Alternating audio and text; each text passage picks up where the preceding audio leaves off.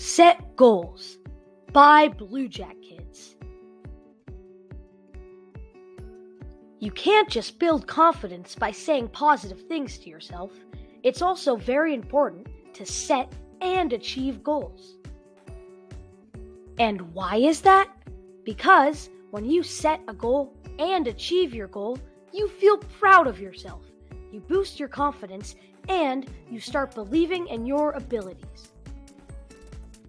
So, how do you set and achieve goals? Think of it as a staircase and the small steps you need to take to reach the top of the stairs and to your goal.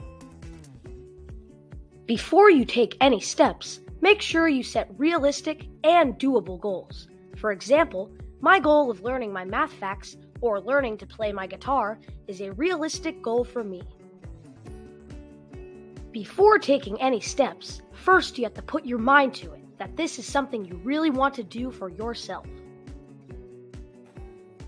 Then, outline the steps you are going to take to get to your goal and break down the goal to smaller parts. When you break down the goal to smaller parts, you are then taking one step at a time to get to the top of the steps and to your goal. Do you want to see how I'm going to break down my goal into smaller parts? For example, I get really nervous and scared when speaking in front of my class during presentations. I have a presentation coming up, so my goal is to feel less nervous and to feel more confident with my presentation. So, to achieve this goal, I will... Step 1. I will practice my presentation in front of my bedroom mirror. Step 2. I will practice my presentation in front of one family member. Step 3. I will practice my presentation in front of 2 family members. Step 4. I will practice my presentation in front of my family members and maybe a neighbor or a friend, and then I will tell myself, I got this, and I will do great. Step 5. I will now present to my class. I feel ready, confident, and less nervous.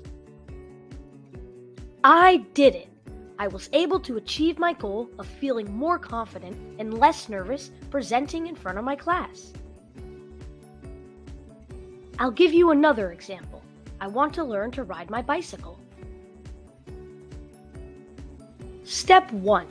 I will practice balancing my body on my bicycle. Step 2. I will ask my grandfather to hold the bicycle while I practice pedaling. Step 3. I will practice pedaling a few steps forward by myself.